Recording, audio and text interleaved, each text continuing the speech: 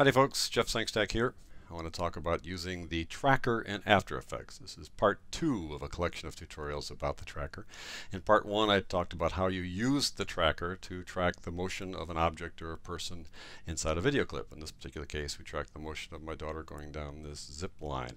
And we use the tracker down here in the corner to do that automatically. And when you use the tracker it creates keyframes that are stored in the clip that you analyzed. So here's that clip. It's called zip line. If I open it up, there'll be a sublayer here called motion trackers. And under motion trackers will be each tracker.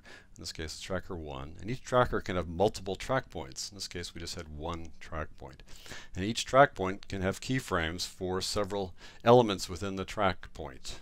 The most important one is the feature center. That's the thing that you followed. That's the little box that was around my daughter's face or around her head that followed her down the zip line. The attach point is the point to which an effect or another layer can be attached, and then the confidence says how confident After Effects was in terms of how well it thought, if you want to call it that. It was actually tracking the motion. So these guys are there for your use. They're always there unless you delete the tracker, which is really no reason to do that at this particular point. And they're just doing nothing, just waiting there for you to use them. So how do you use them? You can apply these keyframes to other layers, to have those layers go in motion to follow the motion. And you can apply them to effects that have control points within this particular layer. How you apply them typically is using the Edit Target option over here in the tracker. Right now the Edit Target option is turned off because we don't have a motion source selected, but you would typically use the Edit Target button over here to apply those keyframes. But you can also just copy and paste these keyframes to, let's say, the position or the anchor point for other layers. But right now for this particular tutorial we'll focus on using the automatic way of applying those keyframes over here inside the tracker. So let me close this guy up for now. First thing I want to do is apply those keyframes to an effect that has a control point. The lens flare effect is one of those effects. I'll just type lens up here in the effects and presets area, LENS, and there's lens flare, and I'll apply that to this clip. And there's the lens flare. You notice that when you apply it, it has this little target, this little control point there, and the control point is the lens flare center. And we want to have the lens flare center follow the motion of my daughter and have that connected to the attach point, which is just above her head. And it's very easy to do that. Remember, this effect is now in this clip, and if you want to see that, just open up the clip. When you add an effect, that adds an effects sublayer right there called effects, and then shows every effect that's been added, in this case just lens flare, and there it is. And if you open it up you'll see that it has a flare center which you can keyframe, but we're going to do that automatically with the motion tracker. So to do that, we go back to the tracker. We need to tell the tracker, from which of these layers are we going to get the motion track keyframes. So that you go over here to the motion source and say, where are those guys? Well, the only one that has keyframes is the one that's marked here, the one that's not in gray. So I can select that. So now we've told it which one we're going to use to get those keyframes. We need to tell it which motion track we're going to use. It's only one motion tracker. There was tracker 1, so that's the one we're going to select. And once you do that, other options appear. And the one you're going to use now is to edit the target. You need to tell it where you want to send these keyframes. To what do you want to attach those keyframes? So you click the Edit Target, and it gives you whatever options you have. You can either apply it to all those layers, which I've got above here, which are currently turned off so you don't see them. But I'm not interested in layers here. I'm interested in an effect control point. And there is an effect control point available. That's why this radio button is active and it's not grayed out here. So I'll select that radio button. And the only effect control point available right now is this one effect that I added to the zip line, the lens flare. So if I knock this drop down list down, you'll see that's the only option. It's a forced option. And I click OK. And you're thinking now, great. Now I should see that lens flare in motion. Well, first of all, you don't see it at all here, which is what throws people off a lot. This is not the comp panel. This is the layer panel, which appears when you work in the tracker and click on the motion source. So it's switched from the comp panel to the layer panel. You might not have even seen that happen. So go back to the comp panel, and there is the lens flare. But you're going, wait a minute, it's supposed to be on top of her head. Why did it move? And why isn't it following motion here when I go along? It just sits there in the middle, while she's going down the zip line. That's because you didn't take the last step, and a lot of people forget about this. After you click Edit Target, you need to do one more step. So let me go back to the tracker. We've already got things loaded up. We've got the zip line. We've already edited the target, so we don't need to do that again. But now we need to apply it. So just click this button, Apply, which appears after you've clicked on Edit Target and selected a target. So I click on the word Apply. And now it says, okay, do you want the X and Y coordinates to be transferred over to this, or just the X or just the Y coordinates? And almost always you pick X and Y because you want the motion to be in a plane as opposed to a line. So we say, yeah, we can take X and Y as opposed to X only or Y only. So yeah, we take X and Y, click it, and now, lo and behold, the flare is where it belongs, right above her head. And let's see if it actually follows the motion from where the point where she gets on the zip line and starts going down, like right there. Let's see. And there we go. How cool is that? So that's the way you can apply tracker keyframes to an effect within the clip from which you got the tracker keyframes. And that effect has to have a control point. And I'll just show you again. When you open this up now, you'll see that under Effects, under Lens Flare Center, those are all the keyframes that came from the motion tracker. You see how they're lined up there exactly where they belong? So good, that's one way to do that thing. I'm going to turn off this effect so we don't see it for a second. Let's say instead you wanted to apply that set of keyframes to an effect on another layer. You can't apply it directly, but you can apply it to the layer. So I'm going to turn on this black solid I've got here. And I've already applied the lens flare to it. Now the difference between using this lens flare in motion and using the lens flare down here in the effect is that down here in the effect, the lens flare had this kind of way that as the lens flare went across, this sort of extra reflection then moved opposite directions. See how it goes in the opposite direction like that? Which is a really cool effect. If you apply lens flare to something else, that little extra motion won't happen. It just sort of sits there unless the lens flare is in motion itself there. So here I've applied lens flare to this layer, and I want to show you that you can actually have this go in motion as well. So I can see what's underneath this layer because it's a black background to which I applied this lens flare. I'm going to go change the blending mode, which will a blending mode that will allow me to see what's below it, and I'll go down to screen, and that lets you see what's below it. Let me turn off the other lens flare down this, double lens flares. So now we've got this clip above here that has lens flare applied to it, but it's just going to be static. It's not going to have that extra kind of motion applied to it. And I want to be able to have that layer follow Janine down the zip line. So to do that, again, I go back to the tracker, select the zip line because that's the source of the keyframes. And by the way, make sure it says transform there. If it says raw or something else, then it won't follow the motion. So I got to go back to transform. Edit the target, and this time we're going to pick a layer instead of an effect control point. So I want the layer to be the black solid layer. That's the one that has the lens flare on it. So I pick that layer. And so now that I've edited the target, you need to take that one additional step, and that is to apply it. So we're going to apply it to X and Y because that's what we want to do. We want to follow motion in a plane, not in a line. There we go. And now you can see that the lens flare is above our head there as well. Exactly what we want. But an advantage that we have when we use a separate layer like this, we do lose that little kind of flip when the lens reflection kind of flips around. That is one little loss there when we use the layer separately. But what we gain from putting in a layer is that we can adjust the position of the lens flare a little more accurately. So I can show you what I mean when I open up the black solid layer and look at the transform property, or the transform effect.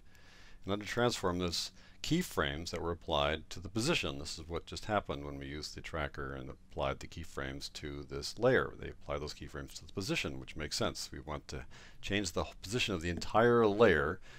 Since it's black and we use the screen blending mode, we can see through it, and there's no edge to it as we move the whole layer around, which is a good thing. So we're moving the whole layer here and having the whole layer basically move the effect for us rather than move the effect. But what's happened here is that the effect is a little bit off maybe where I want it to end up. And we put it on the attach point. It ends up being a little bit above her head. But because of the anchor point for the layer and basically some other reasons, this is just a little bit off where I want it. And I can adjust that not by adjusting the position keyframes, which might be the logical thing, but just think of all those keyframes you'd have to change if you wanted to do that. And you can also use what's called an expression if you want to change the keyframes here in position. But let's not work too hard. Let's make it simple. We can just adjust the anchor point, which is not keyframed, it's just a static number. We can adjust the anchor point to move it down, and then the lens flare will follow her all the way down. So I can just adjust the anchor point by just dragging these guys around. Let's say to bring it down a bit, right there behind her head, let's just call that the place we really wanted it. And now as I go forward, it will follow her down the track. So we added the keyframes here in the position, but because we applied it to an entire layer, we could adjust the anchor point. And anchor point is not an option in the lens flare effect. The lens flare effect only has the control point. So that's just one of the advantages of using a separate layer for an effect like the lens flare. Let me turn that off and show you a couple other things. I want to apply the emotion to text and to, let's say, a graphic. So I've got text here that just says fun, and I created a little shape layer that just is a little line. And I want to attach these guys to her using the keyframes from the tracker. Now if I want to attach them to her and have them, let's say, change size, as they change size, they won't change size as a unit. They'll change size separately, and their anchor points will affect how they change size too. So let's say I change scale, there's that one going up by itself, and if I change scale for the other one, the shape layer, it will change size in a different location.